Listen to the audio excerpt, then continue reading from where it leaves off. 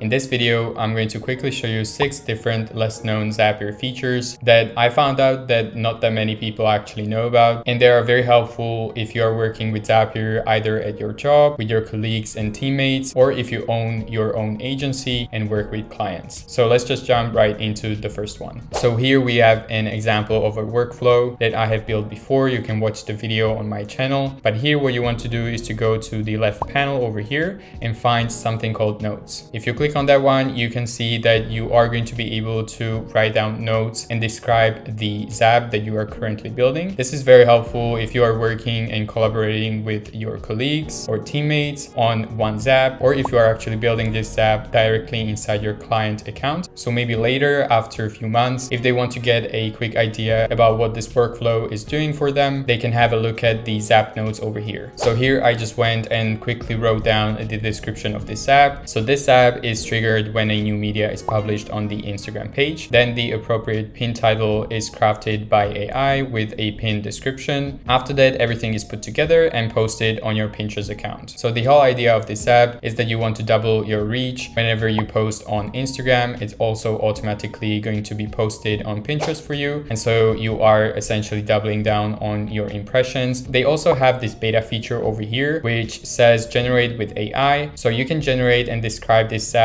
with one click. If I click on that one, you can see that immediately we got the answer. After running this app, a new media from Instagram will be created as a pin on Pinterest with a title and description generated by ChatGPT. In this case, this is way shorter than what I wrote down. If you want to regenerate this note, you can click regenerate with AI, and then a new pop-up like this is going to be shown. And in this case, you can see that you have your current note and then also the regenerated one. And as you can see, this one is a little bit longer. So this one also mentions API, and maybe some of your clients would be happy with this. So then what you can do is that you can click on replace note, and then the note is going to be automatically replaced. Now let's go to a second feature, which is going to be very similar to the one that I have just shown you. And this one is going to be the notes for your specific steps in your Zaps. So as you can see over here on the left panel, there is also another option called step notes. And in this case, you can see we have a trigger, and then we have 3 different actions that we are performing after each other. So I'm going to go and add a note over here, and then a new pop-up like this shows up. And in this case, you can go and fill out a note specifically for each of your steps. So firstly, we have our trigger. So I'm going to choose that one. And so in this case, what I could do is to describe this trigger. This is a trigger of the workflow. It starts this app when new media is posted on your Instagram page. If you are happy with that, you can just close this down with this arrow over here, and then you can repeat this process for each of your steps. So you want to click on add a note. And in this case, we have the first action after the trigger, which is the pin title. This is a first action of this app. In other words, workflow. It generates an appropriate pin title for the media that was posted on your Instagram page. This is done using ChatGPT, GPT-4 model. Once again, you can click on the arrow, and then you can continue and repeat this process for all of your actions inside your Zap. This is going to be super helpful for your colleagues, teammates, or even clients to immediately know what the action is actually doing inside your workflow. All right, so the third feature is going to be very simple, but I found out that not that many people actually know about it. So what you want to do is to have your Zap open, and then when you are done, you maybe want to share it with your colleagues, teammates, or even clients, and show them how the workflow is going to look like. And so you want to go down over here and hit on the export to image. If I click on that one, and I'm going to go to my downloads and open the image, you can see that we right now have a PNG file that is basically showing us the whole workflow. And so we don't have to take screenshots or anything like that. And right now we can share this with our colleagues or teammates or even clients to brainstorm and show them what we have been working on. All right, let's go to the fourth feature. And in this case, what you want to do is to go to the left panel once again, and you want to go to the details section. If you click on that one, you can see that you have different details that you can set up. But in this case specifically, I want to show you this feature where you can set up a time zone specific for your Zap. If you don't know, you are going to be required to set up a time zone when you create your Zapier account. So I can go to my account and settings, and then at the bottom you have the time zone, which is specifying the time zone that you set up when you were creating your Zapier account. Now, why is this important, you might ask? Well, basically all the actions and triggers that you use inside your Zapier are going to have that as a default time zone. And so for example, if you're using schedule by Zapier, which is triggering maybe this app every single day at a certain period of time, let's say 2 p.m. Obviously it's going to be a different time in different time time zones. So what this allows you is that you are going to override the time zone that you set at your account level by selecting a new time zone for this specific Zap. And so for example, if you are building a Zap that is going to be for your client in the United States and you are using triggers or actions that use time. Also, another example could be that you are scheduling a creation of your social media posts using ChatGPT and you want to post them each day at 2 p.m. because that is the best time when you get the most engagement when posting on LinkedIn, for example. So right now you could just clear the selection and maybe I could go and search for America/New York time zone and choose that one and set this up as the main time zone just only for this app. All right, the fifth feature is going to include exporting all your data. That includes all your zaps as well as runs inside a zip file that is going to be sent to your email. So you want to go to your profile right over here and then go to settings. And in this part, you want to go to data management. And here you have the option to export all the data. So here what you can do is to export your data in a single click. We will email you a copy of your Zap content and Zap run data in a zip file. So I'm going to export my data. And as you can see right now, it's in progress. And after a few seconds, we got the confirmation that it was complete. And so it worked because I received the email with the zip file. And so I can click on download your account data. And as you can see, it's a zip file. So I'm going to unzip that one and open it up. And you have two different files over here. Firstly, you have a CSV file, but you also have a JSON file. The first one is going to show you all the tasks that you have run successfully. So when you open that up, you will have all the data. This Zapier account that I'm using is for test purposes. So obviously we don't have much data over here, but here you will find the data and information about your previous runs. And then the second file is a JSON file, which is showing you all your zaps. And as you can see, it looks like this. This is a basic JSON file and the structure and how it looks like. In this case, you will find all the data about your zaps with all the actions, triggers, the titles, and other descriptions as well. So for example, for this first Zap that I have saved, the title is SEO sushi articles. Then you have some other information about the triggers, so when it should be triggered on weekends and exactly the time period. And then we also have our user message in our ChatGPT block, which is basically our prompt. So here you have all these apps structured in a JSON file. And this is how you can easily download all the data that includes all of the information about your zaps. So you can later on maybe analyze it or share it with other people.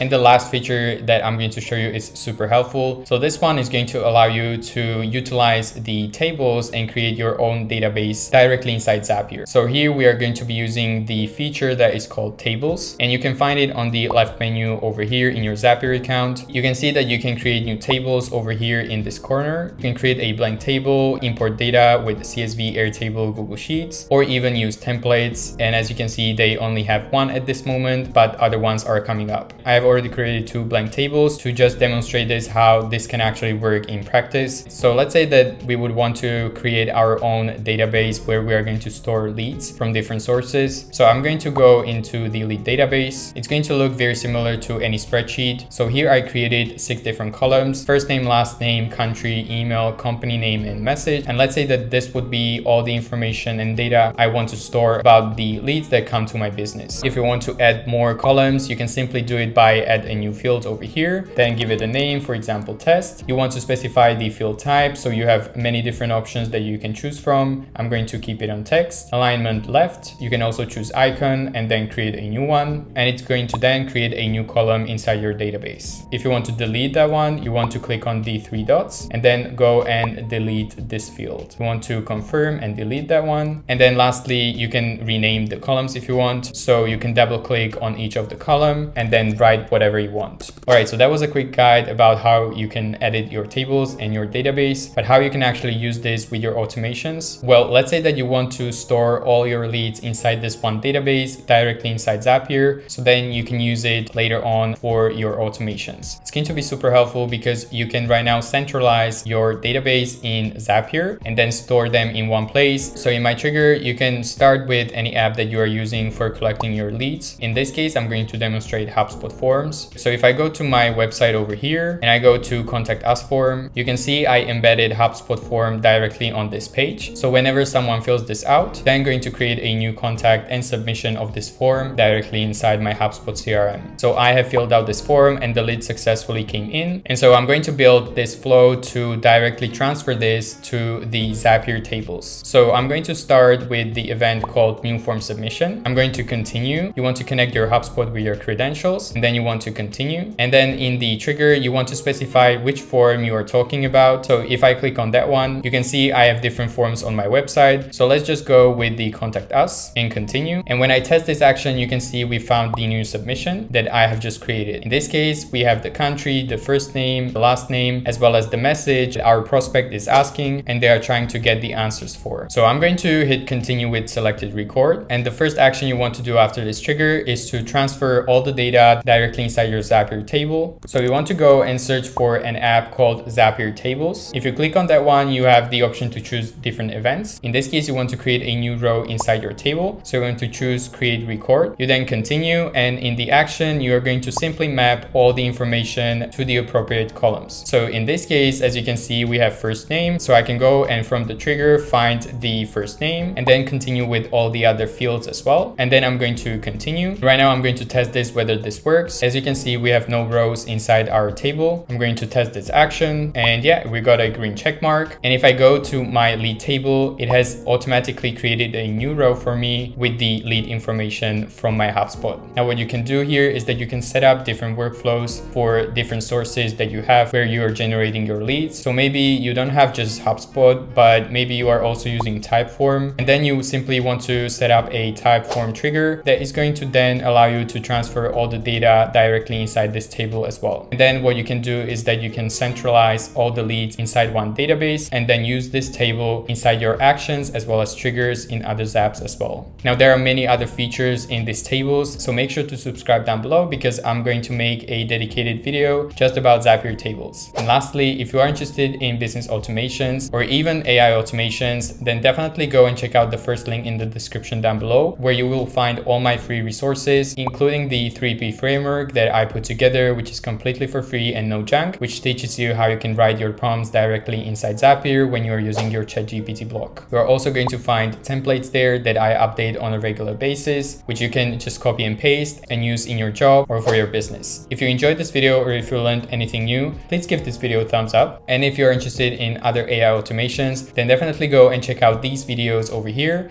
that you right now see on your screen. Thank you so much and have a great day.